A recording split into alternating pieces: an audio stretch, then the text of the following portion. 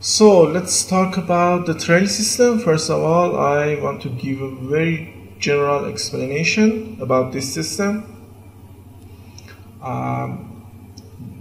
We have one example here. Here we have a character with running animation, and for having a trail system, we are going to render the movement of this character from down. Okay, we save all the data inside these textures, and several operations are applied to these textures, and these textures are re-rendering in another larger textures. As you can see, we have these, and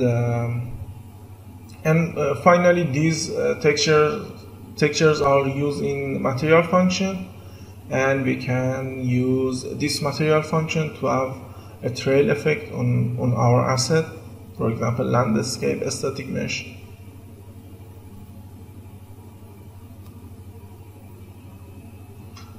So now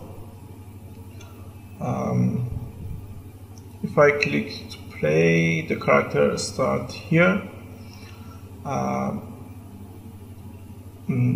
To start, I will add a plane here.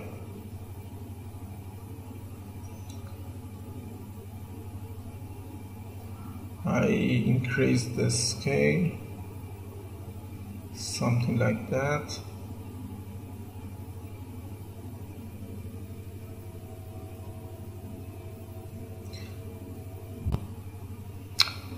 Well, now I want to have a footprint on this plane. What should I do now? First of all, I will find the character blueprint and then open it. Yeah, here. I open the blueprint. As you can see, there is a child actor inside the character blueprint. Let's see what blueprint is applied here. If I click on this, I will come here, and in blueprint section, in the snow trail folder, we have 4 blueprint here, and as you can see, I give the blueprint number 1 to this character. The task of this blueprint is to capture the image from the bottom view of the character. And let's talk about this blueprint. In our environment, we have one example of this blueprint. Here in the character, I added in from a child actor, and here in the environment, I added directly. So if I hold Ctrl+B on the keyboard, you can see this is blueprint number 3, and another this sphere we use blueprint number 4 and number 2.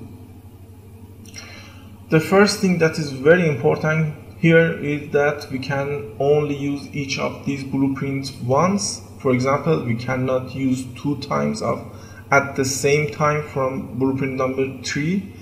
And the next very important point is that you must start from blueprint number 1. Therefore, it is better to always apply blueprint number 1 to our main character. So now let's talk about the blueprint itself. As you can see, I attached this blueprint to the character. There is a camera here to capture the character, and result of that capture shows here. Here I have a 3D vector parameter called dip, and this value adjusts the height. It means if this close to character knees, we can say that the snow is up to the character knee. And if we bring this higher, as you can see, it's cover more height of the character. And in this example, our snow is as high as this, somewhere, yeah. Also, we have another preview on the right side. if I click on this update option, this preview will be updated, and the preview is that preview will be saved in the end. To make the final render smoother, we have some parameter here. For example, this blur size can be more or less, and we can if these two numbers increase, we will have a smoother result, but this is not good for performance. Okay. And width option is the white area covered by this camera. For example, if we had a car instead of this character, it will be better to increase this number. Here, if I click on the simulate, as you can see, nothing happens. So let me, okay, if I move it higher and no result.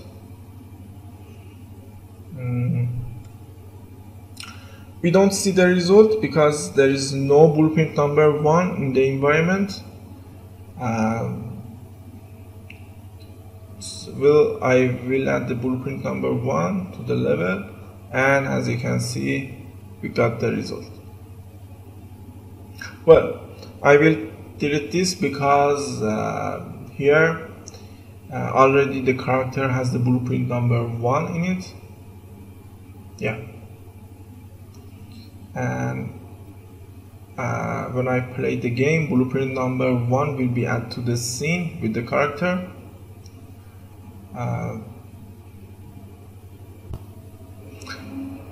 So to adjust the character footprint, we can also come here and add the character blueprint to our scene. And in the blueprint, if I click here to turn on the show guide parameters, now we have to you can see the result and adjust. We can see the result and adjust parameter. So we don't need the character here, and this plane need the material. So I going here and making new material. I call it math trail, and I open the material and turn on this option. Now I will come here and use one of these snow material function. Yeah, I connect the result to material attribute. I click on apply, and now I create instance and apply the instance to our mesh. Now we have a snowy plane. Now, how to add a trail system to this material?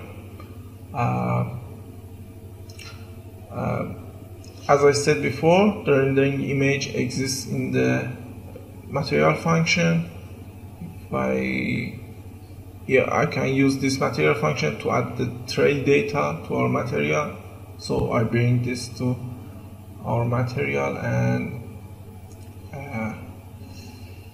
I connect the result to here and here to material attribute. Now we need the snow layer. It's say where is our snow, because the whole object is covered with the snow. So I came here and make a constant value and set it to 1. I click on apply and play. Yeah, as you can see, we have a trail effect on our plane. In the next video, we talk more about this system and the parameters.